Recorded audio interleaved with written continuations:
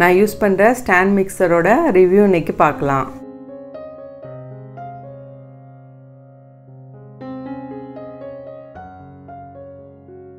இனால்சா brand தான் நான் வாங்கியிருக்கேன். அமேசானில் தான் இதை வாங்கினேன். இதோட லிங்க்கு டிஸ்கிரிப்ஷனில் கொடுத்துருக்கேன். இந்த ஸ்டாண்ட் மிக்சரை 8000க்கு வாங்கினேன்.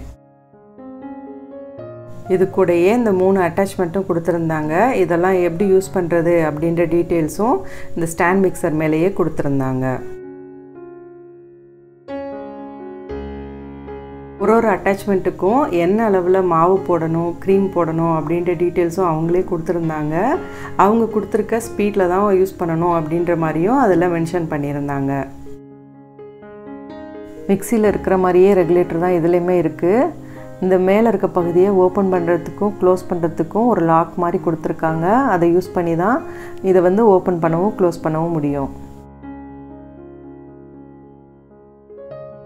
இந்த ஸ்டாண்ட் மிக்சர் யூஸ் பண்ணுறப்ப மூவ் ஆகாமல் இருக்கிறதுக்கு கீழே நல்லா லாக் ஆகிற மாதிரி ஒரு புஷ் கொடுத்துருக்காங்க. அதனால நம்ம வச்ச இடத்துல அப்படியே தான் இருக்குது, மூவ் ஆகவே இல்லை. இதோட வெயிட்டுமே பார்த்திங்கன்னா ரொம்ப கம்மியாக தான் இருக்குது. ஒரு 2 கிலோ அந்த அளவுக்குள்ள தான் இருக்குது. பார்க்குறதுக்கு இப்படி தெரியுது, ஆனால் ரொம்ப வெயிட்லெஸ்ஸாக தான் இருக்குது. நம்ம எடுக்கிறதுக்கோ வைக்கிறதுக்கோ ரொம்ப ஈஸியாக இருக்கும்.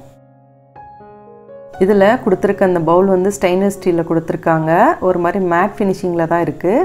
இதோட கெப்பாசிட்டி பார்த்திங்கன்னா 5 லிட்டர்ஸ் வரைக்கும் கொடுத்துருக்காங்க. அதாவது மேக்ஸிமம் இதில் ஒரு 2 கிலோக்கு உண்டான கேக் பேட்டர் வரைக்கும் ரெடி பண்ண முடியும். இதில் கொடுத்துருக்க அந்த பவுல் நம்ம மிக்ஸி ஜார் மாதிரியே ஈஸியாக லாக் பண்ணி எடுத்துக்கலாம். கீழே லாக் மாதிரி கொடுத்துருக்காங்க.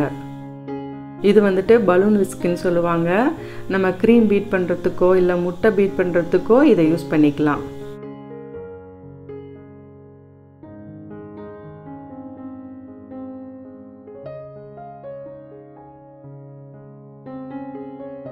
இந்த அட்டாச்மெண்ட் யூஸ் பண்ணி நம்ம குக்கீஸ் பேட்டர் ரெடி பண்ணுறதுக்கும் கேக் பேட்டர் ரெடி பண்ணுறப்ப மாவு மிக்ஸ் பண்ணுறதுக்கும் யூஸ் பண்ணிக்கலாம்.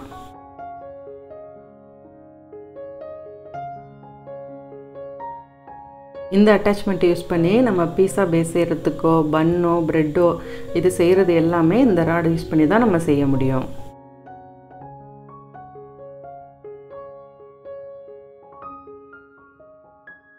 இது யூஸ் பண்ணுறப்ப நம்ம மிக்ஸி யூஸ் பண்ணுற மாதிரியான சவுண்டு தான் இருக்குது. ரொம்ப ஜாஸ்தியாக இல்லாமல் கம்மியான அளவு தான் சவுண்டு இருந்துச்சு. ஒரு அளவுக்கு மேலே ரொம்ப நேரம் யூஸ் பண்ணால் கொஞ்சம் ஹீட் வர மாதிரி இருந்துச்சு. மற்றபடி பவுலெல்லாம் அந்த ஹீட்டு வரல. அது ஒன்று தான் தெரிஞ்சிச்சு. இப்போ தான் நான் வாங்கி ஒரு மாதம் தான் யூஸ் பண்ணிக்கிட்டு இருக்கேன். போக போக இதை எப்படி யூஸ் பண்ணுறது, இதோட ரிவ்யூ எப்படி இருக்குது, நல்லா இருக்கா அப்படின்றதெல்லாம் வர வீடியோஸில் அடுத்தடுத்து நான் உங்களுக்கு கூட ஷேர் பண்ணிக்கிறேன். இது கண்டிப்பாக வேணுமா ஹோம் பேக்கர்ஸ்க்கு அப்படின்னு கேட்டிங்கன்னா கண்டிப்பாக இல்லை. ஏன்னா நம்ம கையில் யூஸ் பண்ணக்கூடிய எலக்ட்ரிக் பீட்டரே தாராளமாக போதும். உங்களுக்கு ஆர்டர்ஸ் ஒரு மாதிரி நிறைய வருது அப்படின்னா மட்டும் இது வாங்கிக்கிட்டால் கண்டிப்பாக உங்களுக்கு யூஸ்ஃபுல்லாக இருக்கும். ஸ்டாண்ட் மிக்சர் யூஸ் பண்ணி பிரெட் பன்னு இதெல்லாம் எப்படி செய்யலாம் அப்படின்ற வீடியோ ஏற்கனவே போட்டிருக்கேன். தேவைப்படுறவங்க செக் பண்ணிக்கோங்க. லிங்க் டிஸ்கிரிப்ஷனில் கொடுத்துருக்கேன்.